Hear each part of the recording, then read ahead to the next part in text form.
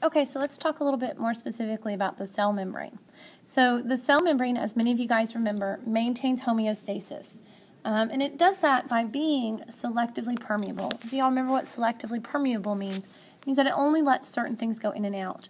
So by maintaining homeostasis, it's able to do that by controlling what goes in and out of the cell. Okay? If you look at your structure of your cell membrane, you've got your phospholipid bilayer and the various proteins that are throughout this phospholipid bilayer. By having this particular structure, it can regulate what goes in and out. Only certain things are able to get through the phospholipid bilayer. The proteins only allow certain things through their channel.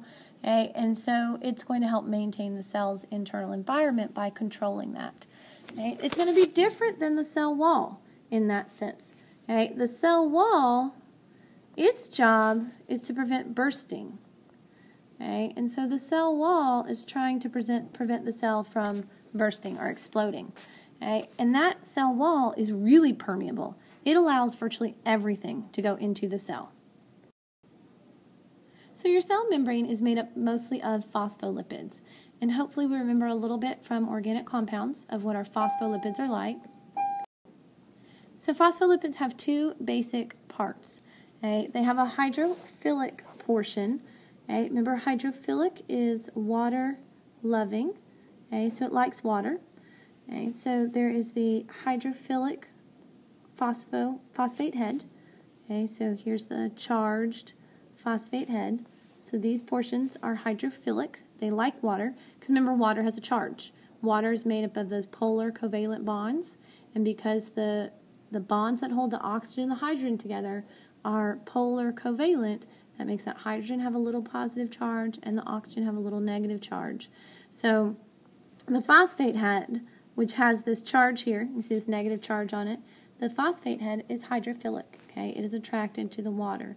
There is also the hydrophobic portions of the phospholipid, and so the hydrophobic portions would be these hydrocarbon tails. Okay, the hydrocarbon tails here are made up of mostly carbon and hydrogen bonds, and so those are not going to have a charge. So those are hydrophobic. They are water-fearing. They don't like water. And if y'all remember, that makes our molecule what is called amphipathic. Okay, and amphipathic molecules have both hydrophilic and hydrophobic portions. So these phospholipids can move throughout the bilayer, and they can move laterally. Okay, so they can move side to side along the bilayer. Very rarely will they actually flip from one side of the bilayer to the other. Okay, but they can move relatively freely from side to side, laterally. And so in membranes that contain more of these unsaturated phospholipids, okay, so remember the phospholipid has the phosphate head, okay, and the fatty acid tail. And remember saturated versus unsaturated fats. Okay, unsaturated fats will have some double bonds in them, and those double bonds cause the tails to kink, okay, or bend at that double bond.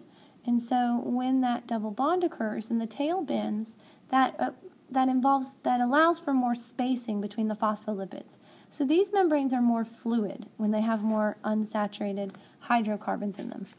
Membranes that have more saturated hydrocarbon tails, they are more viscous, or they're more almost solid-like. They are not very, they're more rigid, for lack of a better term. These phospholipids do not move as easily. It's not as fluid because they're packed in nice and tight together because they are fully saturated. Remember, all of those carbons are bonded to all of the hydrogens they could possibly be bonded to.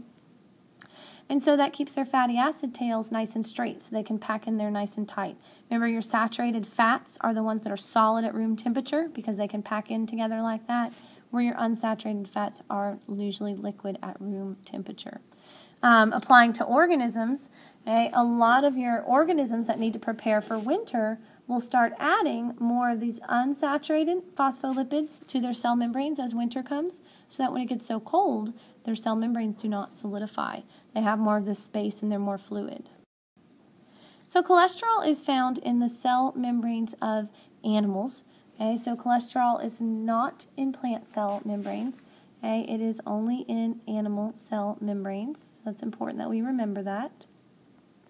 And cholesterol has a big impact on the fluidity of the membrane. Okay? The cholesterol can make the membrane a little bit less permeable. It can make it harder for molecules to get across. You can see the cholesterol here can form a loose bond with those hydrocarbon tails, okay, with those hydrocarbon tails that are coming off of the phospholipid. The cholesterol can form a loose bond with those, so it's harder for molecules to get across the cell membrane. Cholesterol can also help increase or decrease the fluidity of the membrane. So cholesterol can help increase fluidity in membranes that have a lot of saturated lipids. Remember, in your saturated membranes, those phospholipids are packed in nice and tight. So when we wedge a cholesterol molecule in there between them, it opens up some space. Okay? And so that would increase the fluidity of the cell membrane when there's lots of saturated lipids. In phospholipid membranes that consist of a lot of unsaturated lipids, it can actually decrease the fluidity. Okay? And so it can decrease the fluidity by giving those unsaturated phospholipids, okay, it'll help actually fill in these gaps, so there's not big gaps there from those bent tails. Okay? And so it will help fill in the gaps in the spaces, and it will also give the unsaturated lipids somewhere to help anchor in. So in an unsaturated membrane, cholesterol will decrease the fluidity. In a saturated membrane, it will help increase the fluidity. In addition to the phospholipids, there are also proteins that are embedded throughout the phospholipids. The proteins, those are what really set the cell membranes apart. Okay? The proteins are what make them different.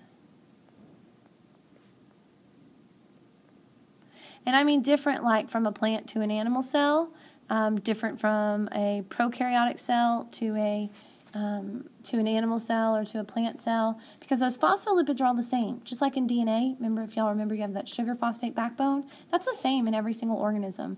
The nitrogen bases are actually the same. It's just the order that's different.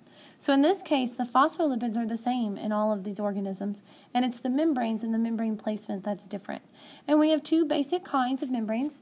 We have intrinsic or integral membranes. Okay, and so these are ones that are going to be embedded in the membrane. So these intrinsic membranes are embedded in the membrane. They usually span the entire width of the membrane. And your extrinsic are also called peripheral membranes. And so these will stay on the edges. Okay, and so these will be on the surface of the membrane. So we've got a variety of different kinds of proteins. Okay, so the first one we're talking about here is our transport proteins. So transport proteins do just that. Okay, they transport things across the phospholipid bilayer. Remember, the bilayer is not permeable to everything. Okay, for example, let's talk about what's called an aquaporin. Okay, so an aquaporin is this right here. This would be an example of an aquaporin. If you think about water as polar. Okay, and so as water has a charge, so as water molecules try to come through the cell membrane, they're attracted to the phospholipid head because it has a charge.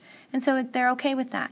But then you've got this big giant region in the middle here, okay, that is hydrophobic. And so it does not like the water. It actually kicks the water back out. It's what really forms the barrier. Because remember, in our biological organisms, we've got water is our medium, essentially, on the inside and both the outside. And so we create the barrier by having this hydrophobic region of the phospholipid bilayer. But water's got to be able to get in and out of the cell. Okay? And so water can move easily in and out of the cell through these channels here called aquaporins. Okay? And so that's what a transport protein is going to do. It's going to allow things to get back and forth across the membrane. What you have over here, okay? So you've got what looks like your sodium-potassium pump here, moving things back and forth across the membrane. These transport proteins are also sometimes called permeases. That's a P. Let's try again. So again, these are also sometimes called permeases, meaning that they allow things to permeate. Okay? They're proteins. Remember, a lot of our protein enzymes are proteins. So these permeases are transport proteins. Then also we've got some of our proteins that are just going to be enzymes. They'll have an active site on them, and they'll be able to help speed up that chemical reaction. We've got a large amount of proteins that will act as receptors, okay, for cell communication. So they say here signal transduction. Okay, but these are basically just receptor proteins. And we'll talk more about signal transduction pathways when we talk about cell communication. But basically, we've got a receptor, similar to an enzyme in that it will be specific, usually shape-specific for a particular substrate. Let's say maybe insulin. Okay, and so we have an insulin receptor, and when that insulin is present and binds to the receptor on the protein, that would then start the pathway, the chemical pathway, that would trigger the uptake of glucose from the blood. Okay, so they can be receptor sites as well. Okay, and we've got 3 more types of membrane proteins that we could see. Okay, so we've got ones that act as ID, or cell-to-cell recognition. You remember those glycoproteins? Okay, they'll have a carbohydrate attached to them. Okay, and so those glycoproteins with their carbohydrate attachments, they are going to help provide recognition, almost like a name tag for the cell. Okay, we've got proteins that'll help the cells join together. Okay, if we can get the other video uploaded, you will. It talks about animal cell junctions like desmosomes and gap junctions and tight junctions, and so that's what these kind of proteins would be. Sometimes our cells, especially in a multicellular organism, need to be held together. Okay, and then you also have proteins that will hold the cell to the cytoskeleton. Okay, so they'll bind it on the inside here to the cytoskeleton, to the microtubules, microfilaments, intermediate fibers there. And then in an animal cell only, bind it to those fibers that are in the extracellular matrix. Remember we had the fibronectin and the collagen in that extracellular matrix. And so animal cells may have some of these proteins that will help attach to that. Remember, plant cells are not going to have that extracellular matrix. So the cell membrane is arranged in what's called the fluid mosaic model. Okay? Fluid in the sense that, remember, those phospholipids were able to move back and forth across laterally throughout the cell membrane. So they're not static, they're not stuck in one particular place. Okay, so the cell membrane is fluid. The mosaic pattern is that these proteins can be inserted throughout, like a tile mosaic. So these proteins are inserted throughout the cell membrane at various locations. And again, remember, the proteins are what really make these different, make these cell membranes different from organism to organism. And as you look at the proteins, you will see that they are also arranged. Okay? They have hydrophobic and hydrophilic portions of them as well. Okay? The hydrophobic portions are there in the middle, with the hydrophobic portions of the phospholipid, and the hydrophilic regions are on the edges, okay, where they would be coming in contact with that water medium. Okay, and so that's how that helps determine their arrangement in that phospholipid bilayer. These are never going to be turned, this protein here, okay, so this large protein here is never going to be turned 90 degrees like this on its side. Okay, so because then you would have a hydrophilic region here in the middle of your hydrophobic portion of your phospholipid bilayer. So by the protein having those 2 regions, that also helps determine how it's going to fit into that bilayer. So our cell membrane will change size.